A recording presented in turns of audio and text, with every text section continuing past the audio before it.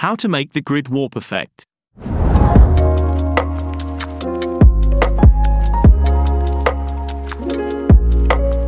Today's video is sponsored by Ray Charles.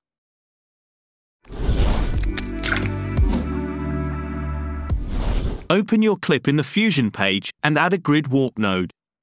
Change the magnet type to magnetic. Bring down the X and Y grid size slider to 4.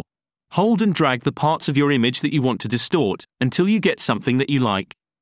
If you have a bad taste, you can keep it as it is. For those who have a great taste like me, add a mask to the grid node. Draw a rough shape around your frame, check the invert box, and increase the soft edge slider. Bring a glow node after your grid warp, and connect the mask to the glow also. Adjust the shine threshold to your liking. Add a transform node after, and connect again the mask to this node. Change the edges to mirror, right-click to the center value and select to modify it with shake. Go to the Modifiers tab, increase the smoothness slider, set the minimum to 0.45, and the maximum to 0.55. If you like this clip, subscribe to this channel.